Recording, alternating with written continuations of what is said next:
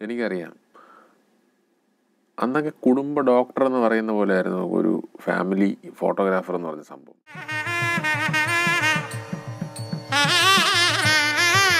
ഞാൻ പറ്റില്ല. ഇന്ന് വേറൊരു സംഭവം നടക്കുന്നതെന്ന് വെച്ച് കഴിഞ്ഞാൽ ഇത്രയും ആഡംബരം കാണിച്ചെടുക്കുന്ന ഒരുപാട് പേര്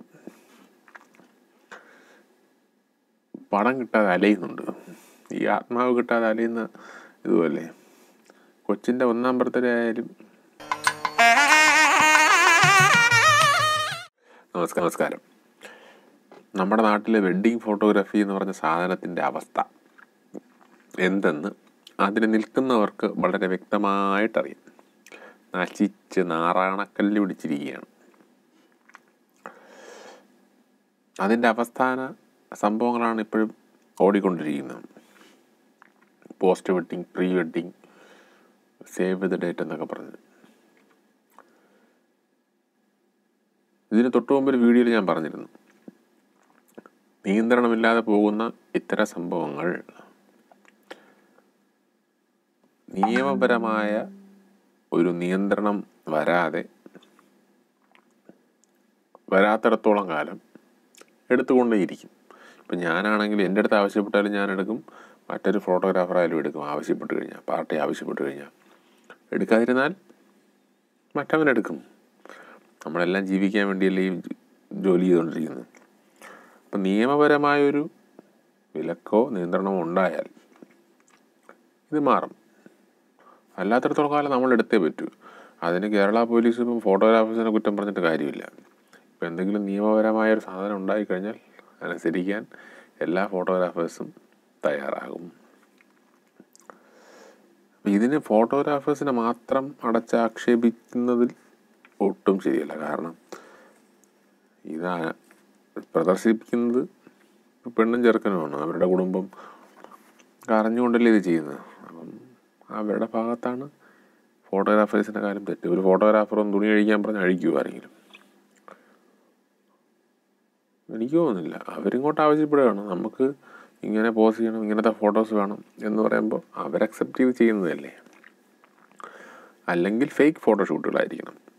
മോഡൽസിനെ വെച്ച്, ഞാൻ കഴിഞ്ഞ വീഡിയോ പറഞ്ഞ പോലെ തന്നെ പബ്ലിസിറ്റിക്ക് വേണ്ടി മോഡൽസിനെ വെച്ച് എടുക്കുന്ന ഫോട്ടോഷൂട്ടുകളായിരിക്കാം. അറിയില്ല. പക്ഷേ ഇതിന് നിയമപരമായൊരു നിയന്ത്രണം ഇല്ലാത്തിടത്തോളം കാലം എൻ്റെ അടുത്ത് ആവശ്യപ്പെട്ട് ഞാൻ എടുത്തേ പറ്റൂ, മറ്റൊരു ഫോട്ടോഗ്രാഫറായാലും എടുത്തേ പറ്റൂ. കാരണം അവന് കഞ്ഞി കുടിക്കണം. പക്ഷേ അത് ഇവിടെ പ്രദർശിപ്പിക്കണം എന്നുള്ളത് നമ്മൾ തീരുമാനിക്കും. അത് ചിന്തിക്കാൻ കഴിവില്ലാത്തവരാണ് ഇതിന് പബ്ലിസിറ്റിക്ക് വേണ്ടി പ്രദർശിപ്പിക്കുന്നത് നിയന്ത്രണമില്ലാതെ. അപ്പം നിയമപരമായി സംഭവങ്ങളുണ്ടെങ്കിൽ ഇതൊക്കെ നന്നായിട്ട് തന്നെ പോകും എന്ന് തന്നെയാണ് എൻ്റെ അഭിപ്രായം. പക്ഷേ എത്ര നാൾ എന്നുള്ളതാണ് സംഭവം. കാരണം പണ്ടത്തെ കാലത്ത് എൻ്റെ അച്ഛനൊക്കെ ഫോട്ടോഗ്രാഫി ചെയ്തുകൊണ്ടിരുന്ന സമയത്ത് എനിക്കറിയാം, അന്നൊക്കെ കുടുംബ ഡോക്ടർ എന്ന് പറയുന്ന പോലെ ആയിരുന്നു ഒരു ഫാമിലി ഫോട്ടോഗ്രാഫർ എന്ന് പറഞ്ഞ സംഭവം. അത്രയ്ക്ക് ഇൻറ്റിമേറ്റ് ആയിരിക്കും ആ ഫോട്ടോഗ്രാഫറും ആ കുടുംബങ്ങളുമായിട്ട്. കാരണം അവർക്ക് അങ്ങോട്ടും ഇങ്ങോട്ടും വ്യക്തമായി അറിയാം ഇദ്ദേഹം ആരാണ്, അല്ലെങ്കിൽ ആ കുടുംബം എന്താണ്, അവിടുത്തെ അംഗങ്ങൾ ആരാണ്, അവരുടെ അടുത്ത് എങ്ങനെയാണ് നമ്മൾ പെരുമാറേണ്ടത്, അല്ലെങ്കിൽ ഇദ്ദേഹം ഈ ഫോട്ടോഗ്രാഫർ എങ്ങനെയുള്ള ആളാണ്, അയാളുടെ കുടുംബത്തിൽ ആരൊക്കെ ഉണ്ട്, ഇതൊക്കെ വളരെ വ്യക്തമായി അങ്ങോട്ടും ഇങ്ങോട്ടും അറിയാമെന്നുള്ള സംഭവമായിരുന്നു അന്നത്തെ കാലത്ത്. അതൊക്കെ മാറി മറിഞ്ഞത് ഡിജിറ്റൽ ഫോട്ടോഗ്രാഫി വന്നപ്പോൾ ഞാൻ മുമ്പൊരു വീഡിയോ പറഞ്ഞതുപോലെ ഈ ഫോട്ടോഗ്രാഫി എന്ന് പറഞ്ഞ വടവൃക്ഷമായി നിന്നിരുന്നൊരു സാധനത്തിൽ പിടിച്ചു കയറിയ ഇത്തിൽ കണ്ണികളാണ്, പാരസൈറ്റ്സ് ആണ് ഈ ഫോട്ടോഗ്രാഫി എന്ന് പറഞ്ഞ വൃക്ഷത്തെ നശിപ്പിച്ചത്. ആർത്തി പൂണ്ട് ഓടി നടന്ന് വർക്ക് പിടിപ്പായിരുന്ന പരിപാടി. അതിൻ്റെയൊക്കെ പരിണത ഫലമാണിത്. അതിൻ്റെ ഒരു ആ ഒരു കൾച്ചറാണ് ഇന്ന് വളരെ വികൃതമായി നമ്മുടെ ഫോട്ടോഗ്രാഫി ഫീൽഡിനെ കാർന്ന് നിന്നുകൊണ്ടിരിക്കുന്നത്. ഇനിയില്ല എന്ന് തന്നെ പറയാം. കുറേയൊക്കെ ഈ വെഡ്ഡിങ് വർക്ക് തരുന്ന കുടുംബക്കാരും ചിന്തിക്കേണ്ട ഒരുപാട് കാര്യങ്ങളുണ്ട്. ആലോചിച്ച് കഴിഞ്ഞു. ഇപ്പം ഈ അതിരുവിട്ട ഫോട്ടോഗ്രാഫിയെ പറ്റി കേരള പോലീസിൻ്റെ മീഡിയ സെല്ല് പറഞ്ഞ സംഭവം എക്സാക്റ്റ് ആ സംഭവമാണെന്ന് അറിയില്ല. എൻ്റെ സുഹൃത്ത് ഫോട്ടോഗ്രാഫർ ഷെയർ ചെയ്ത ഒരു ടെക്സ്റ്റ് കിട്ടിയിട്ടുണ്ട് എനിക്ക്. അപ്പോൾ അതിൽ ഏറ്റവും അവസാനം പറയുന്ന കാര്യം, മറ്റു കാര്യങ്ങളിലോട്ടൊന്നും ഞാൻ പോകുന്നില്ല, നിയന്ത്രണമിട്ട് ഫോട്ടോ എടുത്തതിനെ പറ്റി അതൊന്നുമല്ല സംഭവം. നേരം എടുക്കുമ്പോൾ വലിയ വണ്ടിയിൽ യൂണിഫോം ധരിച്ചെത്തിയ കുറേ എണ്ണം വീട്ടുമുറ്റത്ത് വന്നാൽ അതിൽ അഭിമാനിക്കുന്നവർ വീണ്ടും വിചാരം നടത്തിയാൽ നന്നായിരിക്കും. തലമുടി നീട്ടി വളർത്തി കുളിക്കാതെയും പല്ല് തേക്കാതെയും ഇവരോടൊപ്പം എത്തുന്നവരിൽ കൊടും ക്രിമിനലുകൾ വരെ ഉണ്ടാവും. മിക്കവരും മയക്കുമരുന്നിന് അടിമയെന്നൊക്കെയാണ്. അതൊന്നും ഞാൻ പറയുന്നില്ല. അവർ മയക്കുമരുന്നിന് അടിമയാണോ, അതൊന്നുമല്ല. ഒരുപാട് സംഭവം പോലീസ് പറഞ്ഞിരിക്കുന്ന സംഭവമാണ്. അപ്പോൾ ഇതിനകത്ത് ഒരുപാട് കഥകളുണ്ട്. ഒരു ബന്ധമില്ലാത്ത പയ്യന്മാരെന്നല്ല ആൾക്കാർ വെഡ്ഡിങ്ങെന്നും പറഞ്ഞ് യൂണിഫോം ഇട്ട് വീട്ടിൽ വന്നിറങ്ങുമ്പോൾ ആഡംബരം, കല്യാണ പന്തലിൽ 10 ഇരിക്കാം, അങ്ങോട്ട് പുറത്ത് 50 ലൈറ്റ് കൊണ്ടുവയ്ക്കുക, ഗ്ലൈഡും കൊണ്ട് 5 പേര് അങ്ങോട്ട് ഓടുക ഇങ്ങോട്ട് ഓടുക. ഇതൊക്കെ മതി ആൾക്കാർക്ക്, കല്യാണം നടത്തുന്നവർക്ക്. ആരാണ് എന്താണെന്നൊന്നും അറിഞ്ഞു. അതാണ് ഇന്നത്തെ കാലത്തെ അന്നത്തെ കാലത്തെ തമ്മിലുള്ള ഫോട്ടോഗ്രാഫിയിൽ വ്യത്യാസം. നമ്മളെ കുടുംബത്തിൽ കയറി ഇറങ്ങുന്നവരാണ്. അത് ഇന്ന് കല്യാണം നടത്തുന്നവർ അതിനെപ്പറ്റിയൊന്നും ചിന്തിക്കുന്നില്ല.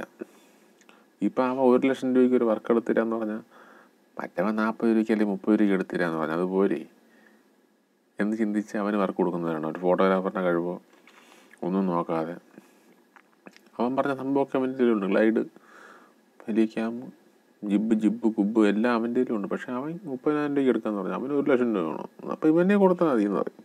അപ്പം ഇവൻ്റെ കൂടെ വരുന്നവന്മാർ വന്ന് ചെയ്യുന്ന പരിപാടികൾ എന്തൊക്കെയാണെന്ന് പറയാൻ പറ്റില്ല. ഇന്ന് വേറൊരു സംഭവം നടക്കുന്നതെന്ന് വെച്ച് കഴിഞ്ഞാൽ ഇത്രയും ആഡംബരം കാണിച്ചെടുക്കുന്ന ഒരുപാട് പേര്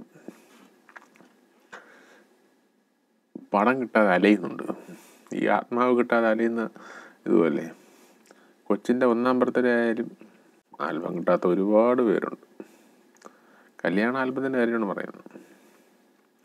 കല്യാണം കഴിഞ്ഞ സമയത്ത് ഫേസ്ബുക്കിലും വാട്സാപ്പിലും ഇടാൻ വേണ്ടി 5 പടം അയച്ചു കൊടുക്കും, അത്ര തന്നെ. പിന്നെ ഈ എടുത്തവനെ കാണണമെങ്കിൽ മഷിയിട്ട് നോക്കിയാൽ പോലും കാണില്ല. എവിടെയെങ്കിലും കണ്ട് കൈ കാണിച്ച് വോട്ടാടാന്ന് പറഞ്ഞിട്ട് അങ്ങ് പോവും. ഒരുപാട് പേരുണ്ട്, ഇല്ലേ? ഉണ്ട്, പണി കിട്ടിയ ഒരുപാട് പേരുണ്ട്. പക്ഷേ ഇതൊക്കെ ആരോട് പറയാൻ? ആ ഒരു രീതിയിലാണ് സംഭവങ്ങൾ പോയിക്കൊണ്ടിരിക്കുന്നത്. അപ്പോൾ പിന്നെ ഈ നിയന്ത്രണമില്ലാത്ത പടങ്ങൾക്ക് വേണ്ടി പോലീസ് ഇറങ്ങിയ സ്ഥിതിക്ക് പോലീസ് ചുമ്മാ ഇങ്ങനെ പറഞ്ഞിട്ട് പോകണതിൽ ഒരു താല്പര്യമില്ല. പറഞ്ഞിട്ട് പോയാൽ നമ്മളൊക്കെ ഇനി എടുക്കേണ്ടി വരും. കാരണം അല്ലെങ്കിൽ ഇതൊരു ഉറപ്പിച്ചൊരു നിയമപരമായി കൊണ്ടുവന്നാൽ എല്ലാവരും അക്സെപ്റ്റ് ചെയ്യാൻ തയ്യാറാണ്. അല്ലെങ്കിൽ നമ്മൾ എടുത്തേ പറ്റുമോ? കാരണം നമ്മളെടുക്കില്ലെന്ന് പറഞ്ഞാൽ മറ്റവൻ എടുക്കും. നമ്മളെ വീട്ടിലെ കഞ്ഞി മുടി വിട്ടില്ലേ? ആൾക്കാർക്ക് വിവരമില്ലാത്തടത്തോളം കാലം ഇത്തരം സാധനങ്ങൾ വന്നുകൊണ്ടിരിക്കും. പെണ്ണും ചെറുക്കനും എന്തിനും റെഡിയെങ്കിൽ അവരെടുക്കും. നഗ്ന ഫോട്ടോ എന്നൊക്കെ എഴുതിയിട്ടുണ്ട്. പക്ഷേ നഗ്ന ഫോട്ടോയൊന്നും ഞാൻ കണ്ടില്ല. അപ്പം അതൊക്കെയാണ് സത്യം ഇന്നത്തെ കാലത്ത് നടന്നുകൊണ്ടിരിക്കുന്ന സംഭവങ്ങൾ. അപ്പം നിയന്ത്രണങ്ങൾ വേട്ടടേ, നമ്മളെ നിയന്ത്രിക്കാം.